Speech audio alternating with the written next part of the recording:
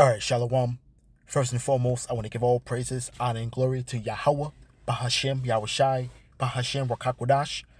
Double honors to the apostles, bishops, and elders of Great Millstone who teach and rule well. And salutations to the Akim out there laboring, of the hopeful elect that's doing this work in truth and sincerity. And brothers out there, pretty much, we know we should be being strong in the faith and continuing to press on in this truth. And we pretty got people that are pretty much unbelievers, okay, and they continue to harp on why we claim to be the children of Israel, we know through the Spirit, the Lord has given us the spiritual wake up call, so to speak, where we were fully pretty much persuaded in our own minds, and we pretty much took up the plow, and haven't stopped. And pretty much, you got the naysayers out there, that pretty much are trying to make light of what the Lord's covenant was with his people. And pretty much when we go back into the wilderness, we were in the wilderness 40 years. And 40 years, pretty much, we were pretty much going through the covenant with the Lord. And the Lord gave us laws, statutes, and commandments pretty much for us to follow. And pretty much was repetitive in this situation as well, okay? Because why? Because we were a stiff-necked people even at that time. Even at being delivered by the Lord and us seeing it with our own eyes, we pretty much straight off and from our power. You see, even when the Lord pretty much had delivered us. You see, but the Lord gave us conditions, okay, to where if we followed him wholeheartedly, that we would be blessed. But if we transgressed against him, okay, the curses will be upon us, and it will be for a sign and a wonder, okay, even to this day.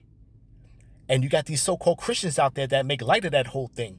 That was an epic event, okay, because now this is what we're talking about as far as with, you want to talk about our salvation, okay, and who it's for, and who the Lord ultimately gave the laws, statutes, and commandments to. Okay, the scriptures speak about that he has not dealt so with no other nation as far as him giving them the law. You see?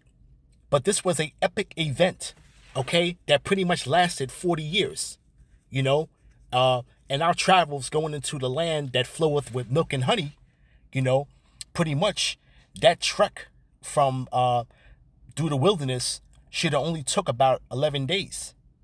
But we were pretty much held, in through the wilderness for 40 years. But all this, pretty much this time, we were entering into the covenant with the Lord, and pretty much the old generations had to die off. And for the new generation to pretty much, take heed, okay, to, the law, statutes, and commandments, and pretty much go into the land that the Lord had pretty much given to us as a possession. So without any further ado, right here, I have a freeze frame of the movie Goodbye Uncle Tom, which was back in 1971. And it was by an Italian director by the name of Guanatario Jacopente. Okay? And pretty much he was into making a lot of these what do you want to call, shockumentaries, where he added shock value to a lot of the documentaries that he have done over his career. And this, nevertheless, is pretty much one that really hits home, and we can pretty much go into the scriptures with this, what you see here on the screen. Now, this particular scene was when, the slave master pretty much had the slaves on the auction block.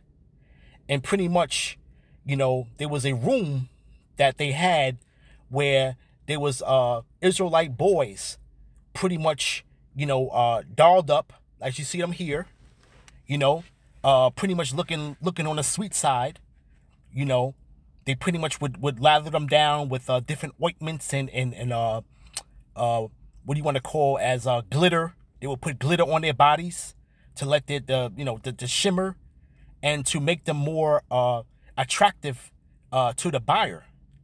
Now, when you go through what the slave master was saying concerning these boys, was that they were a hot commodity by the buyer, okay?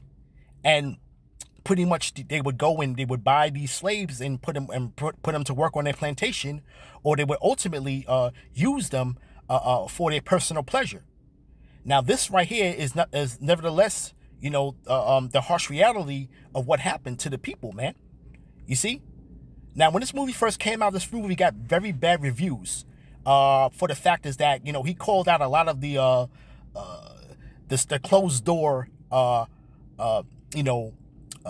antics that went on, during that time, and he pretty much was giving accounts of what really went on. You see?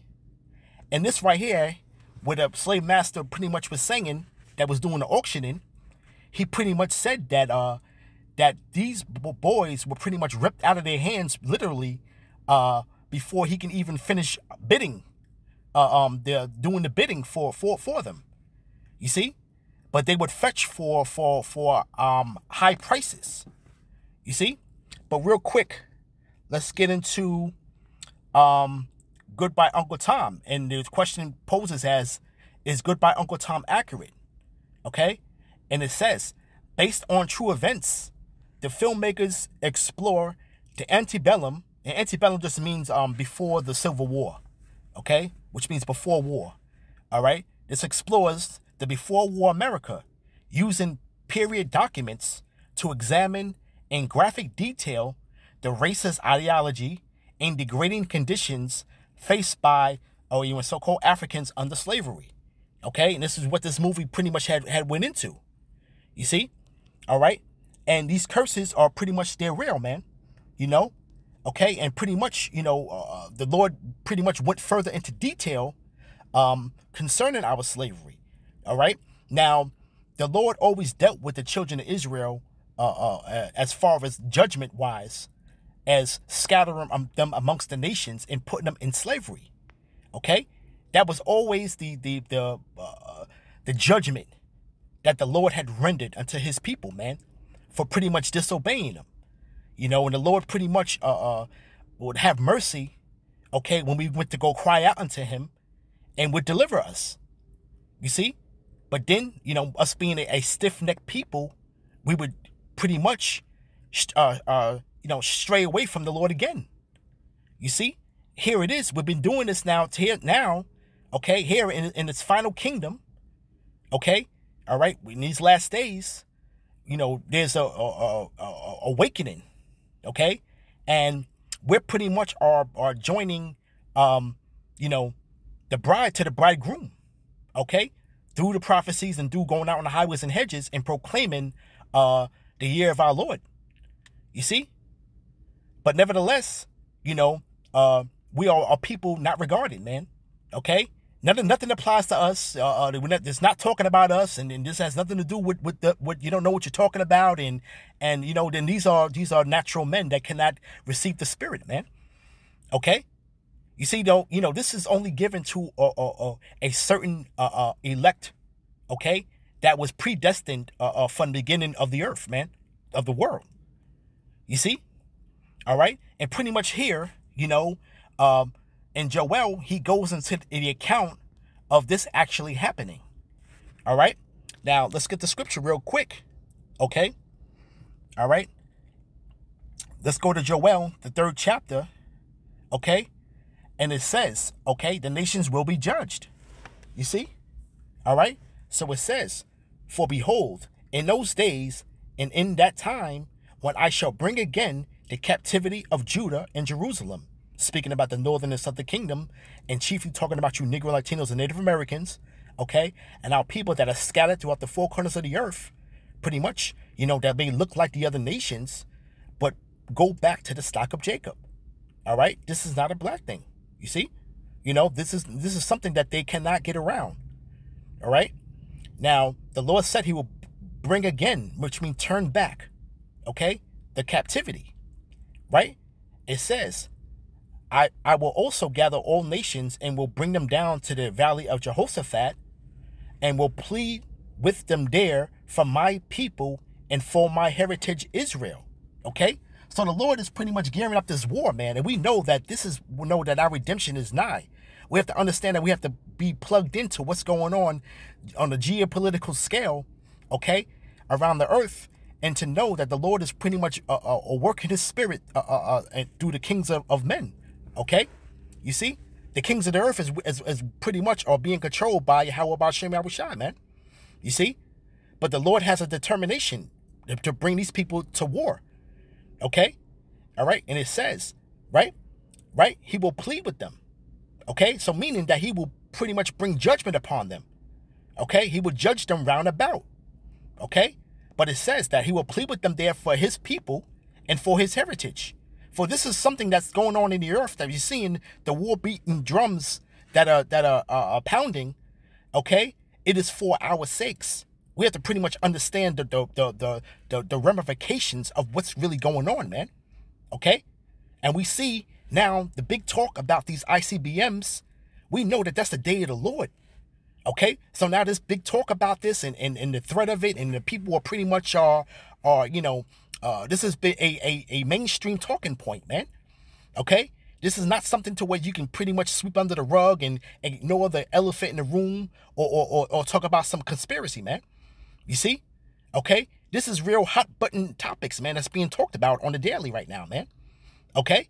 And it's pretty much spiraling out of control, man, to where these nations will pretty much not have no other choice but to pretty much, the scriptures say, man, then I shall put an evil thought into them. Okay? You see? All right? But it says, man, that the Lord's going to plead with them, right? Of whom they have scattered among the nations and parted my land. You see? Right? Here's the point. And they cast lots for my people and have given a boy for an harlot and sold a girl for wine that they may drink. And that's pretty much the point there. This is a lot being cast. Okay? All right? And this is a boy being sold as harlots, man. Okay? You see? And then as you continue on, but I'm not going to play the video, you see that they have various other ones that they show, ones that are pretty much fully clad in glitter. Okay? Body painting, so to speak, of these metallic type colors of silver and gold that they have them that from the head to toe, man. Okay? You see? And they're making them more appealing, okay, to the slave owner, man. You see? Okay, so now we're going to sit here. We're going to continue to harp on the curses. We're going to continue to harp on the prophecies. We're going to continue to harp on the Lord that he pretty much has bringing that covenant in with us, man. Okay? Because this was the condition of us breaking that covenant, man. It's plain and simple. It's not a light thing to where you're going to just try to sit here like, the likes like vocab going around the earth with the pretty much with the frequent flyer miles. Okay? And we know that he's sent. Nobody has all that time in the world, but then to try to debunk what it is that we're doing. But meanwhile, he's not even doing the work, the will that he's supposed to have done, calling himself a so-called an apologist, man. Okay, you see, Satan is definitely working with this individual, man. Okay, and he's doing nothing but really bringing this truth forth more in more of a light, man. You see, all right. But pretty much, man, hey, we're going to continue to bring out this truth and pretty much line everything up that we see in the earth, man, with the scriptures, man. But just a little quick hit, just a little quick example, man, of these curses of being real, man. And what the Lord is going to make a recompense of these nations, man. Okay? And these are pretty much well-documented accounts. There's well-documented accounts continuously on our destruction, on our slavery, on pretty much Deuteronomy 20:28-68, man. Okay? Irrefutable, man. Everybody else can try to say, oh, well, everybody been in slow. Well, listen, nobody's more documented in an epic, pretty much an epic downfall of a whole entire nation, man, That has to be the hand of the Most High that have done that, man. Okay, the Lord said that there will be no might in our hands, man. You see? Even though we are the stronger people, man. So it's all of the Lord that pretty much put us in that situation, man. Okay? And it's time for us to turn back to the Lord and seek him 10 times more. You know? What was more difficult than that? You know, you got these so-called Christians trying to come up against this truth, and pretty much, man, they are pretty much dead set to do evil, man. Okay? You know, the laws are done away with, do that I wilt, and we're saved already. You don't even know understand the ramifications of what is about to happen, man. They don't even understand what are they being saved from, man. You know, but I'm going to leave it there, and I'm going to give all praises, honor, and glory to Yahweh, Bahashem Yahushai, Bahashem Rakakwadash, Shalom.